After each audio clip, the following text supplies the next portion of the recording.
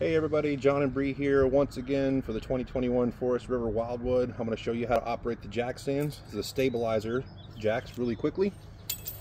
Using the key that you got for the storage unit, everything you're going to need is going to be in here. We will have a supplied drill for you and some leveling blocks if you need them. I'm going to use them on this one. So I'm going to bring these out. All four sides of the camper. There is a set screw just behind. You'll see it here in just a moment. I'm going to loosen that up so that it comes down.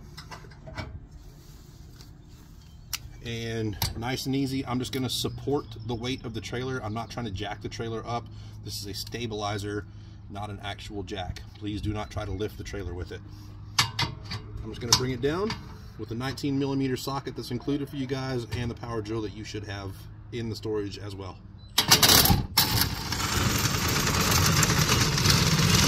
So I hit the bottom just there. I'm going to go up just a little bit more. That's about it. And then retighten here. The strong arm jacks just keep everything nice and stable even in the windy conditions. It's a really nice feature. Do that on all four sides. And important to remember, don't run the slide out until your jacks are down and your wheels are chalked. That's it. Thanks guys. Any questions, let us know.